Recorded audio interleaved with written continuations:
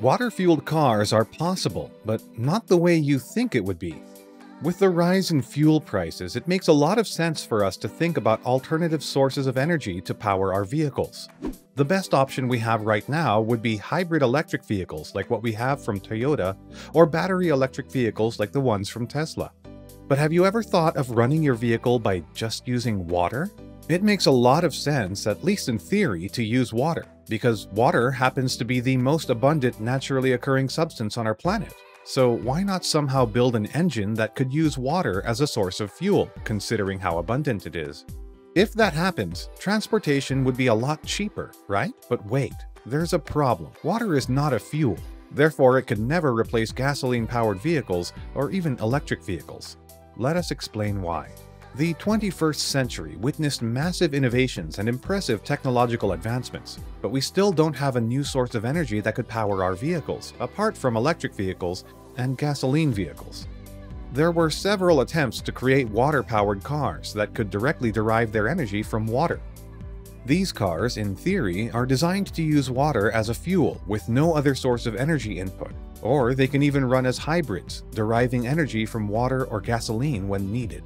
Water is made up of hydrogen, which can be a potential alternative to fossil fuels of today because it's very flammable. But once water is formed, it's in its most stable state, which means water as it is cannot be used as a fuel. So if at all you could use water as a fuel source, how exactly would that work? Well, right now, the most practical application of water-powered vehicles would be with the help of a process which involves deriving hydrogen from water, known as electrolysis. This is a process where water is broken down into oxygen and hydrogen. But there are rigorous processes that are involved in taking apart water molecules released at the point where hydrogen is oxidized to form water. This also involves a whole lot of vitrification before it is required for safe use. The very first process when it comes to building a water-powered car is to have the necessary infrastructure to store hydrogen in a tank, and this tank needs to meet certain specifications required to make it effective.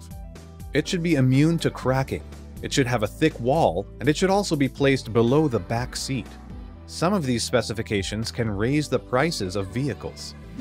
This stored-up hydrogen would then be mixed with air and pumped into a fuel cell. And once this is done, a chemical reaction proceeds to extract electrons from hydrogen. The remaining hydrogen protons are moved across the cell to mix up with oxygen taken from the air to produce water. It is a well-known fact that electrons are natural electricity producers, and these electrons create electricity which can then charge a small storage battery, which would then be used to power your vehicle. We already have hydrogen-powered electric vehicles. But those are not the same as what you would expect with vehicles that are water-powered vehicles to fully run on water. Water in its original form cannot be used as a fuel, so water needs to be broken down into its constituent elements, and that's how fuel cells work. The problem with such a system where water is being used as a fuel lies with the fact that an electric current should be passed through the water to cause the splitting of hydrogen and oxygen water. This process requires more electrical energy for electrolysis than the energy that you would get back from burning the hydrogen and oxygen, which means water-powered cars would just be a dream for now. This is because water simply cannot burn like traditional fuels out there, and any hope of extracting energy from it is crushed by chemistry. That being said, let's take a look at the chemistry of water. A water molecule contains 3 atoms, 1 oxygen atom and 2 hydrogen atoms which bond together like strong magnets. Breaking those bonds between oxygen and hydrogen atoms will always take more energy than what you get in return, which then makes no sense to have water as fuel. Let's say if a company wants to build a water-powered car, they need to spend a lot of money on equipment to split water molecules apart and separate its oxygen and hydrogen. The car will also need to have separate tanks for both hydrogen and oxygen, along with the combustion system, which could mix them both and ignite them, or a fuel cell that could recombine them to produce electricity. The released energy could then drive a piston or run a motor and move the car. But the other problem would be the fact that water molecules are extremely stable, which means that the energy needed to separate the atoms is greater than what you get back. Hydrogen is also extremely flammable, which means that without the right safety measures, you would be driving a portable bomb, which could explode anytime. It makes a lot of sense why people want vehicles that run on water, because petrol, diesel, and CNG are all fossil fuels, and they're very limited.